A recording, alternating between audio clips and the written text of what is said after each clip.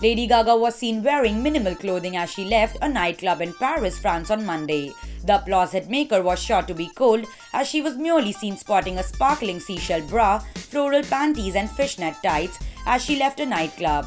Meanwhile, Gaga opted for a gothic-inspired makeup, sporting a black slick on her lips and dramatic cat eyeliner as her dark tresses were pulled up. Prior to her scantily clad look, the bad romance singer was seen bending over to inflate the sea urchin costume. During a recent night out in Paris, France, something strange happened to Lady Gaga's dress. The queen of all things weird was seen out and about earlier this week.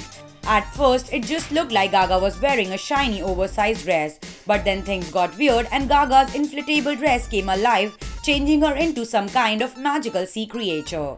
Check her out in the weirdest outfit ever and tell us what do you guys think about it.